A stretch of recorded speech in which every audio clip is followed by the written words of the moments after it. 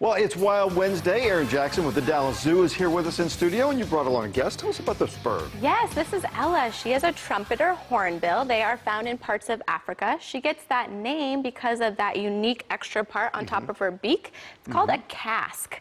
And this casque actually helps her to project her sound through the dense evergreen forest that they would live in. Well, what an unusual looking bird. Yes, there's... And a little particular in the food. Very particular. So you can see her throwing what she does not prefer to eat first onto the ground. She is an omnivore, so they would typically eat a little bit of everything. Fruits are her favorite, and she has an uncanny ability to grab insects right out of the air. Wow.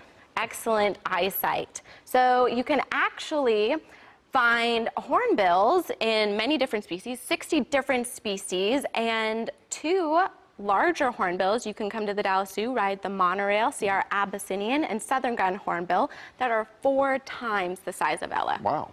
All right, so check that out. All right, let's talk about the holidays. Obviously, they're coming up, and you guys have something new. Tell us about it. Yes, brand new. We are really excited for our first ever zoo lights. We'll have nearly 1 million lights set up in our Zoo North area.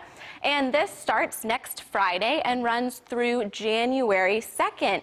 You can enjoy light shows, kids' activities, and holiday treats, and much more. All you need to do is buy a ticket to the zoo. More details at our website. Okay, so check out the lights, and you can also see this bird here.